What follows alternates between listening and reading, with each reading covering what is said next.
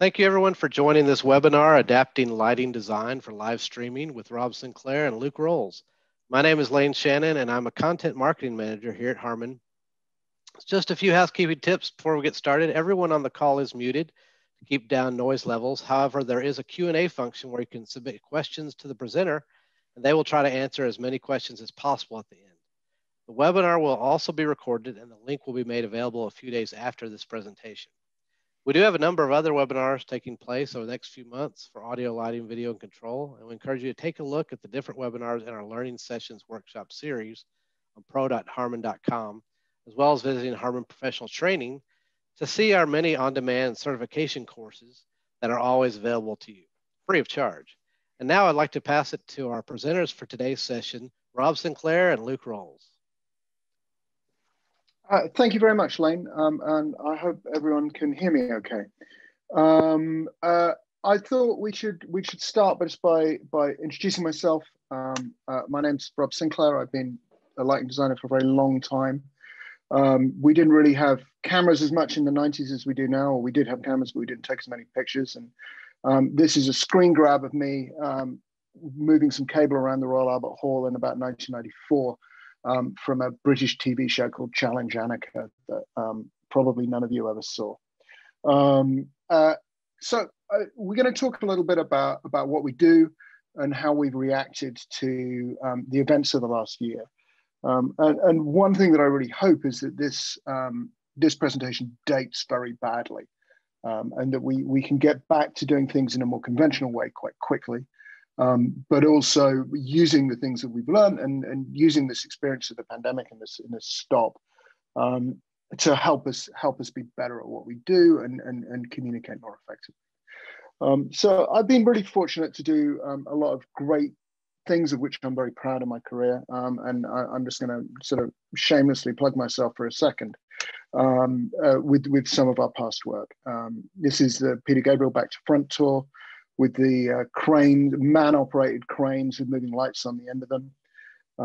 This is some of our work with Queen and Adam Lambert over the last 10 years. Coachella headline with LCD sound system. Coachella with Lord, the set designed by S. Devlin. Florence and the Machine with creative direction by Willow Perron. And Tame Impala's Coachella headline from a couple of years ago. And also a long now association of almost 10 years with Kylie Minogue. This is her Golden Tour in 2018.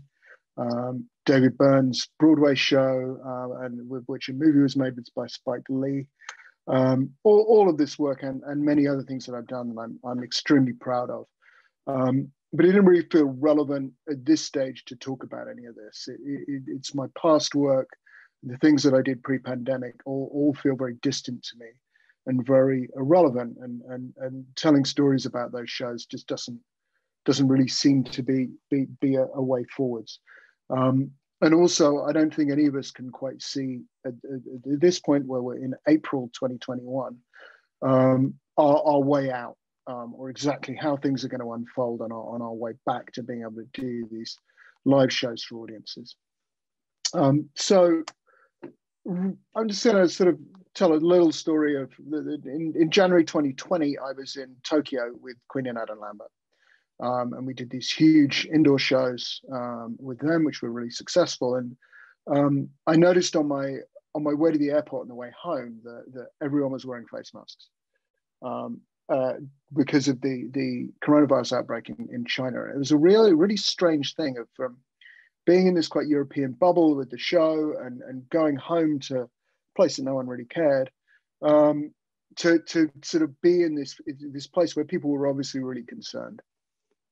Then about a month later, here's our final show on Broadway with David Byrne's American Utopia, where Paul McCartney came and I managed to photobomb the back of a picture with him, which was a particular life highlight. When we started talking about travel restrictions, or would we still be able to do this, and things, it's all really strange. And we then opened the Tame Impala show, I think on March the 9th last year. Did one show in San Diego, 2 shows in Los Angeles. And by the final show, which is here, I was kind of aware that this was the last time I was going to stand up front of house in an arena for a while. I didn't realize how long it'd be for, but we kind of knew that that there was going to be this strange thing happen. And about a week later, I found myself completely unexpectedly living in the English countryside, looking after my mother's dachshund in a cottage on my own, which was a sort of strange experience. But we all tried to, in those early months, we tried to keep our team together. We tried to help people out. We started to run a Vectorworks course, which we're still doing occasionally. And my colleague Luke, who's going to be helping me present later, does a great job of doing our Vectorworks course. And yes, this is a plug. And if anyone would like to join us, we're going to be running it again in a couple of months. And we'd love to see you. We share our process and our ways of using Vectorworks. And we've helped, I think, over 150 people now. It's been really great experience to help us get through.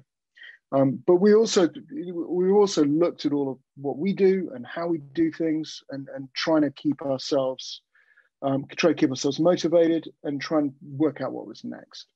And the first thing after that Tame Impala show that we did was a shoot with a band called Hertz in the middle of May, where we rented some dance mirrors and some Titan tubes, and we did this with a crew of 3 and a band of 2. So we had a studio with 5 people in it. I was the camera assistant, lighting director, first AD, producer.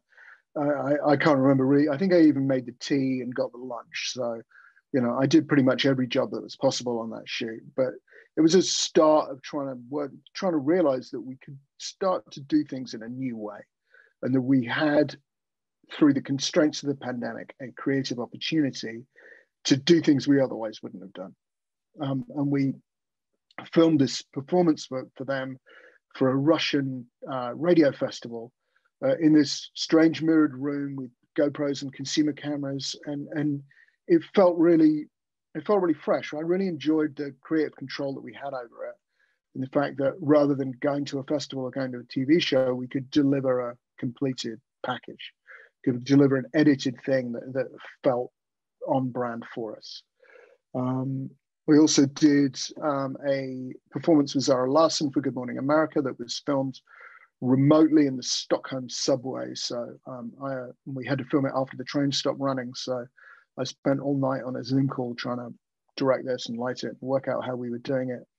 And we learned a few things from doing that. We started to make mistakes, and we learned that in order for a band to create a performance for a remote viewing, and for doing this thing that we quickly realized that instead of communicating with multiple people, all of whom have a communication with each other, you're communicating with single people who are at home.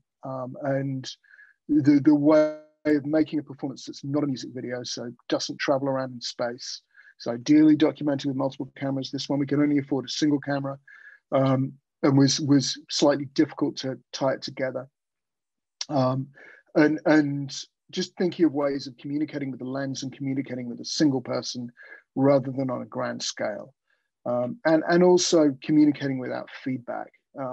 It's a really, I'm sure all of you on this call have done Zoom calls or presented on Zoom calls as I'm doing now, and it's a really odd feeling of just talking to a screen and not really understanding how your audience are reacting, and trying to help our clients understand that and realize how difficult this is, but also that they still need to produce a believable performance and a compelling one.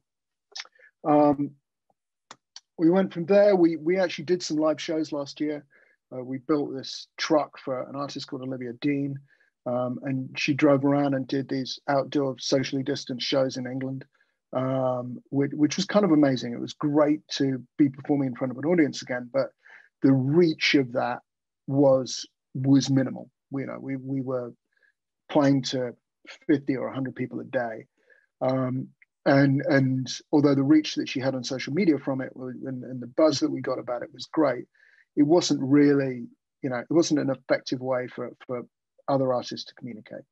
So we started thinking about what the bigger version of this would be, what a live stream concert could be, what a ticketed event could be, and how you would do that, how you'd light it, how you'd look at it, how you produce it. And the one thing we realized was that it couldn't just be a show without an audience.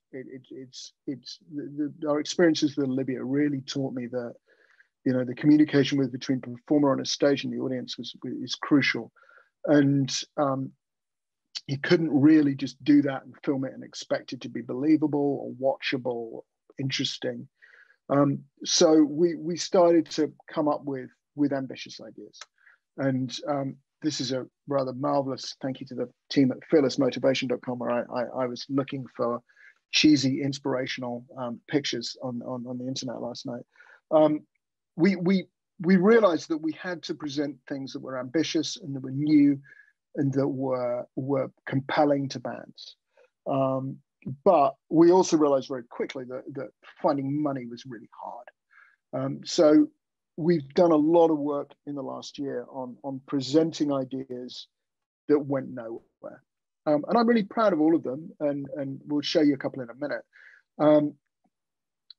But it's also an understanding that we would be doing a lot of work for zero reward, but that we had to keep putting ourselves out there. We kept having to present these things. We kept having to dream these things up, and try and work out how we could make them.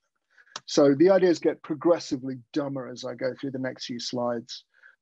This was a thought of doing a show at a place called the Minogue Theatre, which is on the edge of a cliff in Cornwall in England, which bit the dust partly because of money and partly because the weather is so terrible that we couldn't guarantee it would look anything like this. Here's a model for an idea of a band that would travel through a series of very theatrical two-dimensional scenes, from a garden into a city. Here's some renders of a band performing on a reflecting pond that we were going to set fire to. Here's another idea of a band performing on a giant barge in a canyon in Arizona with semi-trucks covered in video behind them. And here's another idea for a band performing on an enormous pyramid in the middle of the desert, which we actually came quite close to making, but it was a dumb idea. And really, it's not hard to see why it's not hard to see why it's difficult to get funding for pedestrian ideas, and even more difficult to get funding for outlandish ideas. So that brings me to the point in the story where we should talk about the Kylie show that we did make and the things that we learned from it. So Kylie Minogue is a multi-million selling artist who's been making music since the 80s. She's constantly pushed herself to reinvent herself and stay relevant. I've been working for her since 2014, and she's a great client. She always pushes you. She chooses collaborators very well. And I got a call in August last year about her new album Disco, and this is the cover, and this idea of doing some sort of launch event. Initially, there was a laughably small budget, which luckily we managed to talk up. And this cover and the art and the identity for the show was created by Kate Maras from Studio Maras. Kate is an amazing designer, wonderful collaborator, and Kylie asked whether I would be able to work with Kate and whether we could put this show together. And it was a fabulous experience working with them creatively, and just on a personal level. I think we both realized that we needed to work really hard and we needed to really put our souls into the show. And I think without that commitment, I don't think we would have made it through. I don't think without us really pushing this from the creative end, that this would have been made. Kate also has fabulously cute dogs who kept me company in the studio while we were working on this, and were great. It was I don't know. I just like pictures of cute dogs. So the thing from which the hero image from which we we took everything, was this picture of Debbie Harry, which is a backstage picture from a video. And everything about this sort of encapsulates what we were trying to say. The infinite blackness behind her, the star filter on the light, the sort of slightly cool, a slightly aloof attitude.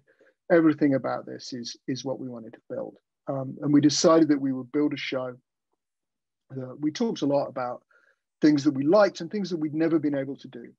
And one of the things that we both agreed on was that some of the most magical things that you see with lighting and with staging is when you're in a rehearsal room and you come up with an idea in the pitch black space, and you can never recreate that in front of an audience because it's for a specific angle, or it requires complete darkness, or it just all sorts of reasons that you see something in a production rehearsal that looks really cool, but you know you could never replicate.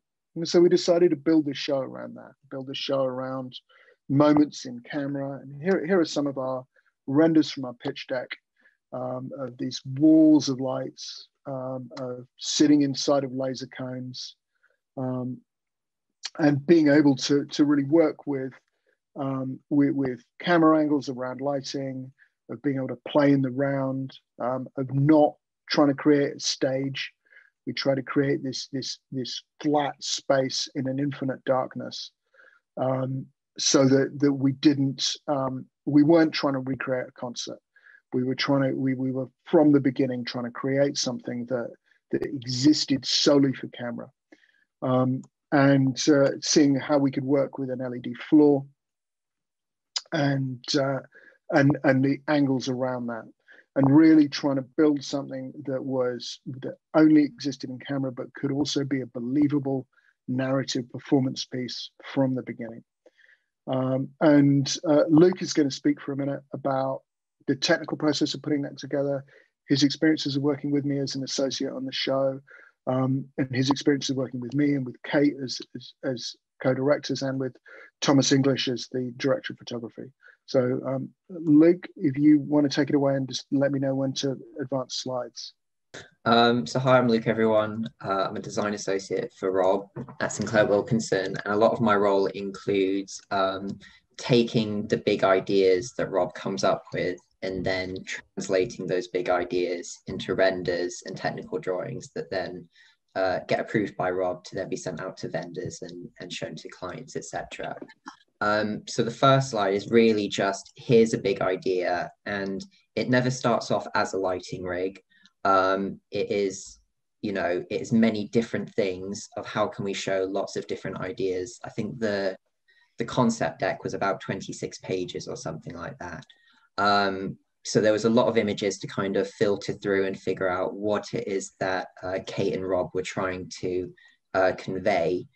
And so this is just where I start in the render process. Is everything lives in Vectorworks for us, from the initial sketch all the way to final technical drawings. So this first one shows us just in the sketch phase where the whole idea lived on a video floor in this infinite space, and then how can we integrate lighting to kind of support all these different ideas, as well as the set list and the album.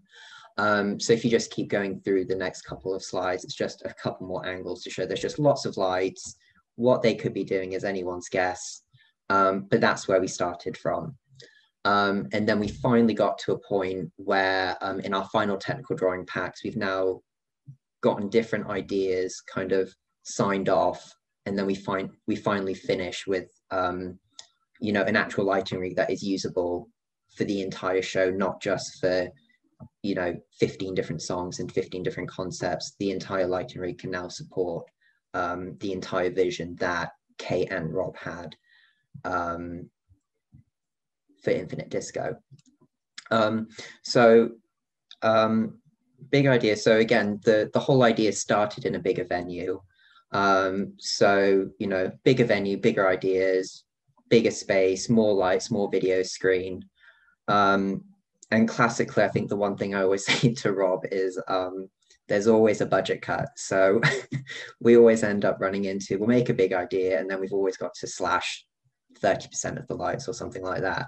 The budget process for this show was, without, sorry to interrupt you though, it was horrific. I think there was one day I was on Zoom calls about the budget for 7 hours straight. It was utterly horrible. But I think we did manage to get all the way through from the original very, very big idea to what we delivered with the integrity of it intact. Yeah, that was the next thing I was going to jump into, is I think that when we went through this process, as Rob said earlier, that, you know, we can have big outlandish ideas, but whether we can find the money in the sofa to actually have them become reality was always the struggle. So, you know, it was taking this big idea and slowly whittling it down little by little to get the lighting and production over the line. And so that was one of, I think, you know, luckily in comparison to some of the live shows we've done, this only took about 6 revisions to finally get us to a point where we met the number that we needed to meet. But a lot of the process was just, okay, we now need to cut 10 lights, and it's figuring out which 10 lights you can cut. And then another time, oh, we need to cut a few ladders. So where do we cut the ladders from? And it was, I think, a constant thing over 2 weeks of just whittling away what we could without completely destroying, as Rob said, the integrity of the show. And I think that's always that was probably the biggest challenge, and the biggest challenge that we faced even with other live streamed or recorded things that we've done, is we've got the big idea, and how can we maintain the integrity of that concept through all the various budget cuts and Zoom calls to discuss how this is all going to work. So we finally gotten to this point where we've actually got technical drawings now that have been signed off. And as we scroll through, we'll finally get to one of a render. Oh, sorry, that wasn't where I thought it was going to be, but that's okay. This is a model from Thomas English, who was the DOP, and it was really great that he also worked in a 3D space, because what it meant is that he could, well, I first sent him a 3D model of the venue along with all the lights and the rigging, etc., so that he could then figure out the best placement for his cameras. And he was able to send us examples of where the cameras were going to be, and also show us from the camera lens with the specific lens what we would be seeing out the other end of the camera. So this was really beneficial for us, because obviously when we first did our original set of renders, we're just trying to show concepts. But once we got everything signed off, so this is one of the concept renders. And the next slide is also a concept render. But between that point and us finally getting to the final drawing, Tom was able to send us a 3D model that we could then import into our Vectorworks drawing, since we have everything live there. And through that, we could then start actually looking at the camera angles that he was going to look at, which was really beneficial to us. So we weren't, you know, it was making sure that what we would see on camera could be as close to what we'd expect to see in real life. You know, as Rob was saying about, you know, the formula to show everything, I think one of the challenges that I think Ali faced, who was the lighting director and programmer for this, was that, and for a project we've also worked on, is that the colors translate completely differently from the real life and pre-vis into the camera. And so as useful as pre-vis and the renders were, there were many challenges we faced at the same time. So the final slide of mine is using a camera angle that we received from Tom, because there was a camera fix there.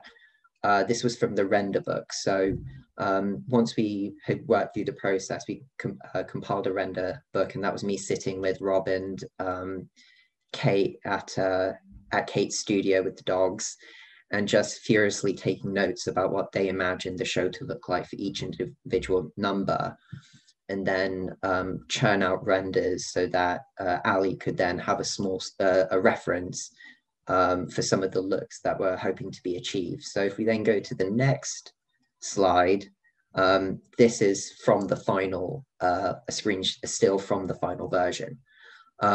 So, you know, as you look between the two, we have managed to achieve exactly what Kate and Rob wanted to, what their vision was for the song, which was Real Groove.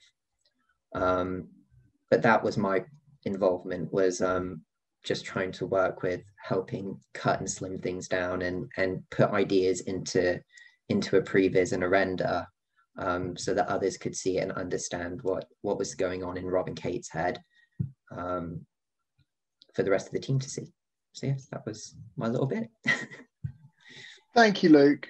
And I'm always really happy when we look at these two images of from that render to that final slide. And it really shows how important it is with these types of shows to work very closely with the director of photography, to work closely as a team, that we made sure that every light that we had was able to work for us in every song that we needed it to. And that we knew exactly where the cameras would go, what lenses would be in them. And as part, as Luke says, of our previous work, we could really, really hone in and be as efficient as we possibly could with our time and with our money, as we had very little of both. The end result was, we were really happy with it. I think both Kate and I were very happy with where we got to. It was a real labor of love. Our hourly rates were not high, but I think it was very much worth it, and it's a performance that I think was compelling, and we got to play with some ideas like this, that with the lasers coming down with the cast interacting with the lasers, and the lasers coming so close to the camera. I think we managed to create something that was really interesting and really felt really fresh. We did discover, and we learned a few things while we were doing it. I think that the ideal length of these things is somewhere in the 45 to 55 minute mark. We were really, really conscious about people's attention spans, whether people would get bored, how people would hear it, how people would experience it. We didn't have any of the preview process that you would normally have of trying to work out whether our moments that we wanted to create were going to land properly. So we did a lot of showing of rough cuts of things to people, both the artists to management, to make sure that the message was getting across properly. We made sure we had no dead air at all. We worked really heavily with the musical director to make sure that every second had some sort of musical bed to it. And we were really brutal about editing and cutting and making sure that the pacing was good while still being believable as a single take performance. It was a really hard thing to get right, but I'm really, really happy with this. And I think the reaction that we got from Kylie's fans was really good. It felt like there were the escape that we gave them for that hour was really, it sat really well. We presented a lot of new music, some older music, and really introduced them to the world of the album. It was a really hard experience. We were all learning very much as we went, but having a really good team, as always, helped us greatly. And this is just a shot from after we'd wrapped. There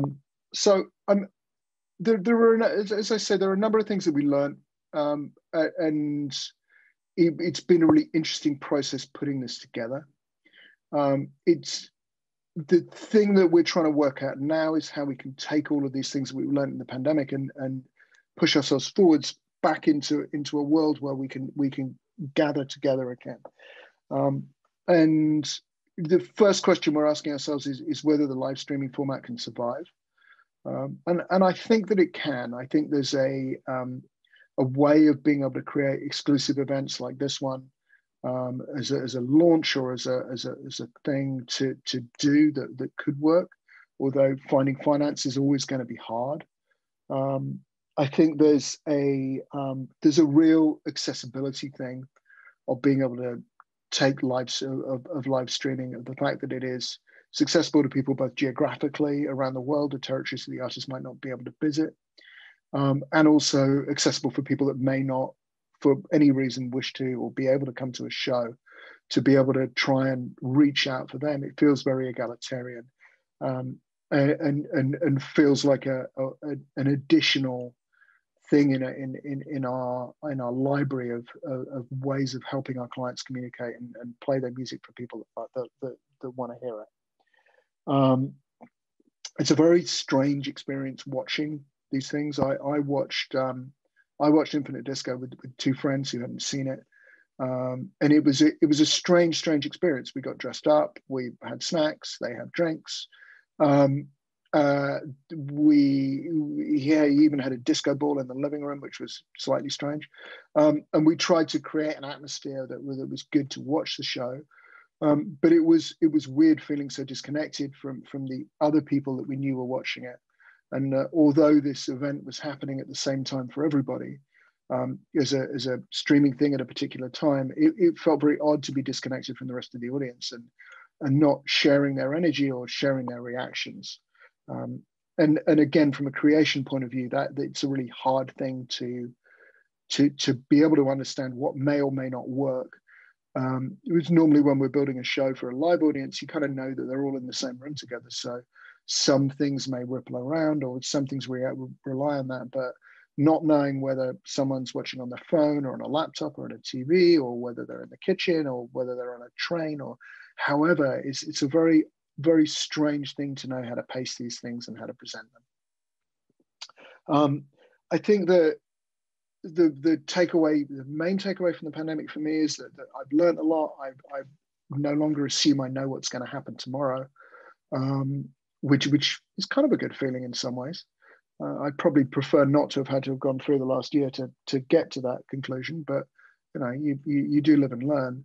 But from talking to Kylie and talking amongst the team, I think the thing that we all really want to get back to is doing live shows, and this is us walking to the stage for her Glastonbury performance in 2019, and this is the end of that show with this huge crowd who were all completely on her side, and looking at this picture which she has in her office, and sat above us as we had our meetings about Infinite Disco and about the stream.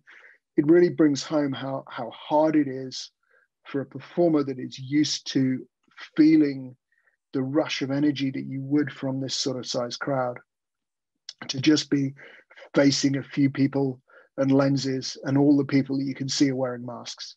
It's a really difficult thing to understand how to motivate everybody to get the feeling of excitement that you have here as you're walking out, the nerves, that feeling of danger, and also this feeling of euphoria when it's done, of how you try and create that for anybody, for us on the lighting team, for the artist, for the whole team as part of a live stream event.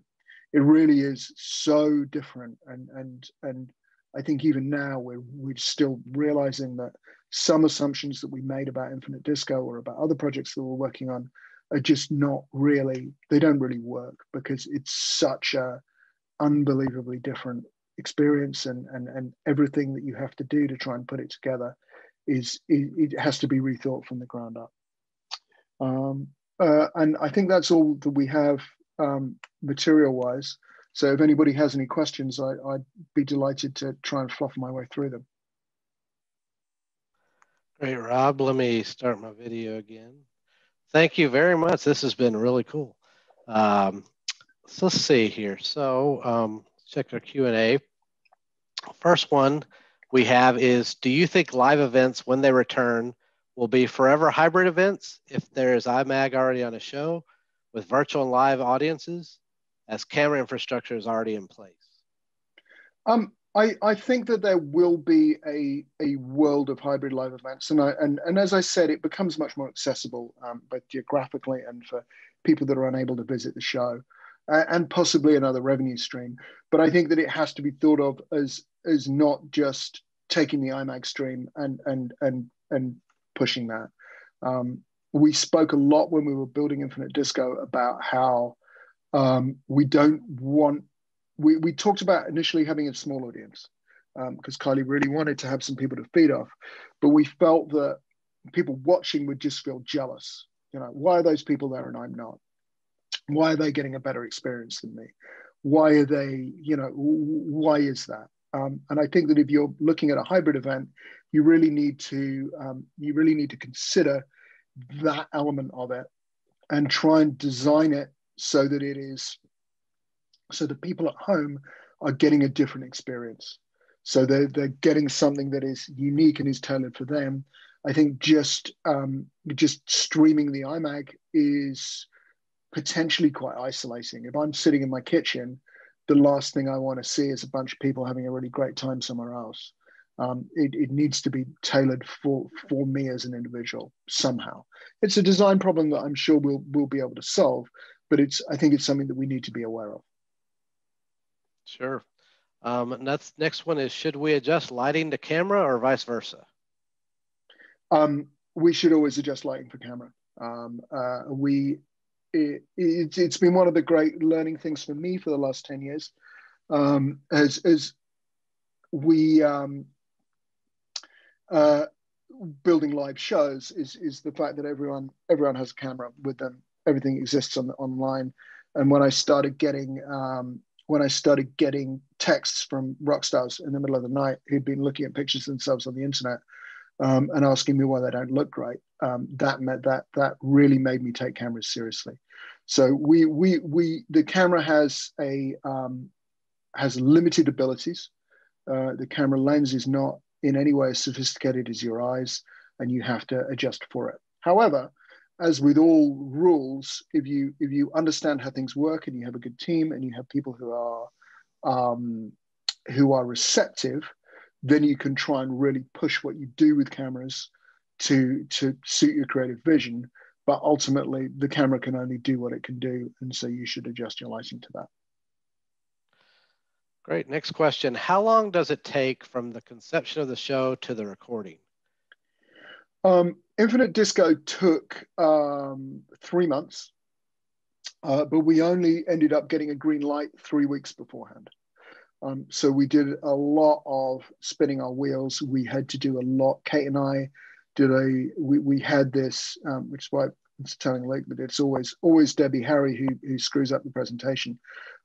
We had a presentation, and when we were trying to get funding, we were doing 3 or 4 presentations a week of trying to explain what the show was, explain our vision, explain how we were gonna try and make it, explain how we were going to try and make it affordable in an attempt to get funding. And we only finally were funded 3 weeks beforehand. So the final production period was a real scramble. Sure. You mentioned working with the cameras in 3D space. What file formats did you work with for sharing data in and out of Vectorworks? Luke can speak to that more accurately than I can. I was going to say, I would get sent, everyone would always try and send me an FBX, but I couldn't take FBX. So it was normally an OBJ or a 3DS. And then I would export. I think Tom kept asking for an FBX, which I could export. So I find it's safest to use an OBJ or 3DS. Most 3D softwares will definitely take that, especially with, I don't know what Tom was using to look at cameras with, but OBJs and 3DSs were the most successful for me.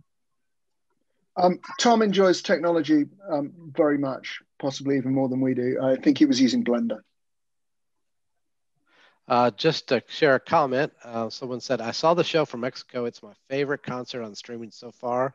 Great work to everybody on the production team, and congratulations. Oh, thank you very much. It's great.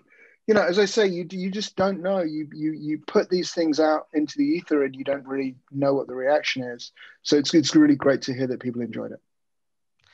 How large was the render book you made, and what format was it? PDF, Dropbox, etc.? So the render book was actually a Dropbox folder with each song broken into its own folder, and then there were about 4 to 5 images within each one. It didn't live in a PDF format or anything like that in our deck. It was purely reference. So I imagine there was probably about 70, 75 images by the end of it. Not all, we didn't do everything because there there were some songs that relied on lasers, which we can't produce in what we have. So we went to our good friends at ER to help us with those renders, but those did not exist in the render book, but they did exist during the render process. So those were used as references instead. Great. Have you had to work with XR and light differently to interact with virtual objects? We haven't done very much XR stuff. We've investigated it, but we haven't we haven't done a shoot in XR yet. We are partly for financial reasons, partly because I'm old and I like physical things, and partly because of the projects we've been offered have all suited more working in real physical space. So I can't really speak to that. I'm excited to work in XR, but for this project, everything we did was all created in camera. Good, gotcha. How do you light for the audience, for the quote unquote audience area, when there is a limited or no audience? That's a tricky question. I guess it depends on how the audience. I mean, again, this show we had no audience at all. It was partly as a creative decision and partly because restrictions were, we snuck this in a week before the second UK lockdown. So the pandemic was worsening as we shot this. I think that's a really interesting question of not wanting audience areas to look empty, but simultaneously wanting to know that they're there. I think that my biggest nightmare would be a completely spread out audience, but if you have them in pods and you can isolate lighting into those areas, I think you can make it feel fuller and have an energy to it. Whereas by having very constrained lighting on them, if that's an answer, I don't know if it is. Sure. Next one we've got is I'm always frustrated by some video footages of concert or TV shows where the lighting is awesome, but 90% of the shots are singers close up. What are your thoughts on this? I have also been very frustrated by that in the past. I think there's a couple of things to unpack there. The first thing is that, the people kind of want to see the singer. And it's a case of working as a team and working out when you're going to get those wide shots and working out and maximizing your lighting moments into the wide shots that you're going to have. So one of the great things about the pandemic, and possibly the only great thing about the pandemic, has been being able to take complete control over the whole process of making television performances like this. And I think the power and the efficiency of Infinite Disco was the fact that Kate and I were in complete control from the first meeting at their studio, where we came up with the idea and the set list and the rough narrative and the rough ideas through to the final edit. And the fact that we were not putting ourselves into anyone's hands at any point. And one of the things I've really enjoyed, we have a TV performance on Jimmy Kimmel tonight, which I shot in Nashville a couple of weeks ago. One of the things I've really enjoyed about the pandemic is being in complete control of that. So from the design to the lighting, to the way that it was shot, to the edit, to the grade, we have control over all of that, and we're presenting a product that is completely true to the artist's vision and their aesthetic to the TV shows.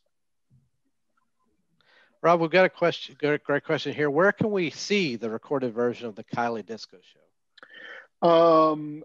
There are some songs, I think there's 4 or 5 songs are on YouTube, which we can send you links to. The show was broadcast twice.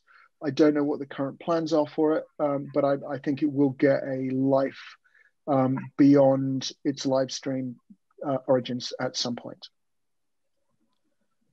And do you see live shows coming back later this year? And once they're back, will they also be live streamed? If so, how will that change live production design? I really hope they come back this year. I'm not sure. I'm having a real problem at the moment trying to see how they can come back. But we're having, Luke and I are currently drawing a bunch of things that are intended to be performed live at the end of the year. So fingers crossed. And we're really hopeful for the return of our livelihoods and the thing that we love. I think there will be a lot of hybrid events. I think there will be a lot of things that we take from this time and use going forwards. We've already had conversations about, exclusive performances from production rehearsals that would be streamed, that would use elements of a tour's production, but would be a purely filmed thing. And there was the answer I gave earlier about how ways of live streaming events that hopefully are a little more than just IMAG. Sure. And I may have asked this already, but for these hybrid events, how do you see that changing live production design? I think it's interesting. I think we already, as I said, for telephones, we already light and design things for camera anyway. But I think that there is a way of, and I've had a couple of conversations about this, and that it's still a very loose thing of how you give people watching on screens a different experience. So how you have a single performance, but two experiences of it. So how it is in the room, and how it is through a lens, and how you tailor those two things to be true to the two audiences. I think it's a really interesting problem. I don't know how to solve it yet, but I'm looking forward to trying and failing a few times, I'm sure. Sure. Well, that is all the questions we've had come in. So unless is there anything else you'd like to share, Rob or Luke? It's been a great webinar. No, thank you very much. I hope we kept it to, as I said at some point, that we think that 45 to 55 minutes is the ideal time for an online presentation. So hopefully we kept it into that. It's been perfect. Well, if we don't have anything else, again, as I mentioned in the beginning, we will have this presentation out as a recording on our channels in just a few days. If you'd like to go back, watch it again, or share it with a colleague. We also have several training resources available, as well as all of the learning sessions that we have recorded in the training section of our website at pro.harman.com. Thanks again, everyone, for joining. Thank you again, Rob, Luke, and Brad, for assisting as well. And we hope everyone enjoys the rest of your day. We'll see you next time.